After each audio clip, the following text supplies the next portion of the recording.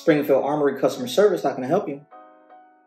Hey, how you doing, sir? What's going on? Yes, the Optics plates. Yes, which one? For the Trigicon. Uh-huh. What's the name on the order? Armstrong? Rob? Yes, sir. Yep. I have your order right here. Shipping? Never. Yeah, we're never shipping them. Yeah, I know. Tell me about it, right? Oh, yeah, and just let you know, we're keeping the $60 too. Yeah, I gotta keep the lights on. You know what I'm saying? Somebody else? Yeah, hold on a second, please.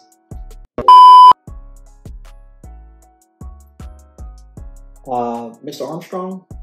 Yeah, there's nobody else here. I'm the only one. Yeah. I'm solely responsible for all of the Optics plates. Yes, sir. Yeah. What's next? I don't know. You call your congressman, make a YouTube rant video. I mean, whatever you got to do at this point, it really doesn't matter. Yeah. Yeah. Okay. All right. Gotta go. Yeah. Love you too. Bye. That was awkward.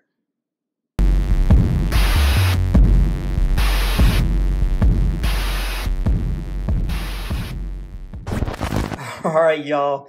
As we all know, Springfield Armory is never shipping the Optics plates, but it's all good, man. We're just gonna keep it rolling. In the Prodigy rant video, a guy was telling me like, hey man, why don't you just throw the Vortex Venom on there? And I was like, hey, it doesn't fit because I tried it. But then I thought about it. I was like, you know what? It probably could fit. It just needs like a little bit of gunsmithing. So for y'all that don't know, you can make the Vortex Venom fit the Springfield, right? And I'm gonna kind of walk you through this to let you know what I did to make it fit. So the issue was, once you have the plate, you put the Optic on, everything lines up, but it wasn't enough clearance in the front. This front right here was rubbing against the top part of the slide, and it wasn't enough space in there. It was like creating friction, and it wouldn't let it seat all the way down. So what I had to do is just grind some off the front. Not much. I'd say maybe, you can kind of see it right here, the kind of shape of it. I said maybe like 3 millimeters or so. So what I did was I pulled out my Dremel. I had one of these little like kind of diamond textured cutoff wheels. And basically all I did was just took the wheel and I kind of did like a little moon shape, shaved a little bit, seeing if it fit, shaved a little bit, seeing if it fit. And I just kind of kept doing that until I shaved off enough to make it fit. The reason why I did it in this type of shape, because that's kind of like the same shape as the slide. So once you get that done, let me throw this on here real quick so you can see. You can see that the Vortex fits on there. You can kind of see what it looks like. I probably could have cut it a little more close. That way you wouldn't see that much exposed metal or aluminum or whatever it's made out of. But it's good enough for me. It's literally just an Optic I had laying around. I was like, hey, it'll work. So once I did this, I was like, hey, let me mount this Optic. Of course, Springfield doesn't even give you any additional screws to dang on mount the Optic. So I had to get some screws. The screws that you need are the 628 screws. How do I know that? I read the manual. For those that don't want to believe me, pull out your Prodigy manual and they'll tell you specifically what the size of the screw is. So if you see right here, I'm gonna give you a close-up on this. There's a guy that sells a Optic mounting screw set, and I bought this set. It comes with 8 screws, 4 different lengths, and I think it was like 10 bucks. I bought them. They got here in like 3 days, and that let me have the screw length I needed to mount the Optic. So also messing with a bunch of different Optics, just out of my own personal experience, I know that the Vortex shares the same footprint as a couple other optics. And when I say a couple other optics, one of the ones that I really like is the Sig Romeo 1. I absolutely love that optic. I run that optic. And when I say run it, yo, I got it on my Glock 26. I got it on my Glock 19. I got it on my 17L. I got it on my 226 Legion. I got it on my 320 Tac Ops. I got it on my 320 full size Frankenstein build. Like, yo, I run this optic. So I was like, yo, let me see if it fits on here as well. So just to let you know, it does not fit. The mounting screws are the same and they line up just fine. The issue is the pins on the bottom. Now, the Vortex has the pins, but these pins line up with the plate perfectly.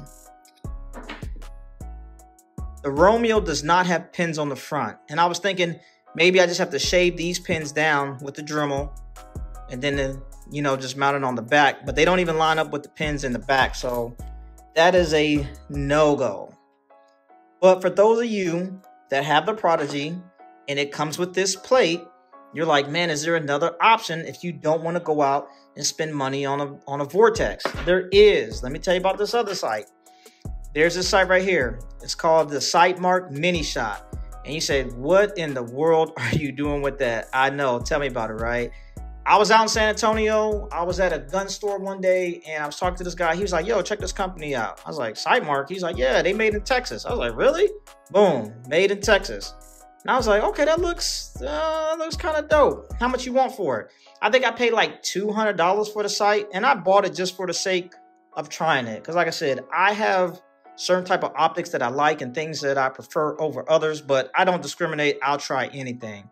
But then check this out. The Sightmark Mini Shot fits on the optic plate perfectly with no modifications whatsoever. You can take the plate, mount it to the DS, and the Sightmark fits right on there.